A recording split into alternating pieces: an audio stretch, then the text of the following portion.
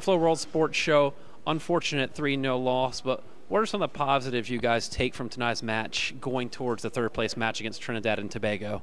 I mean, we're playing against the best team in the world right now, so for us it was tough, and now we're just looking forward to the next game. We're not too much focusing on what happened tonight anymore. We're concentrating and trying to put the group back together so we can be ready for this game coming up, because it's really important for us that we get that ticket. So I think what we can take out of it is the good stuff we did and work on that.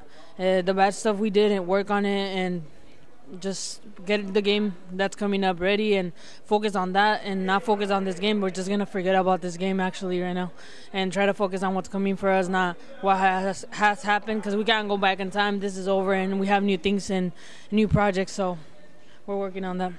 What do you take from this experience, being with the team in this tournament, such a big tournament here in such a big stadium, and just the support, that women's soccer has gotten throughout this tournament?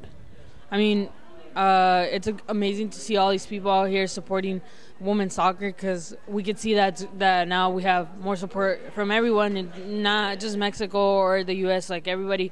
I think it's a project that's been growing by the years, and seeing all these people around and seeing them how they enjoy the game and how they enjoy watching women's play, it's amazing for us because that's what we live for.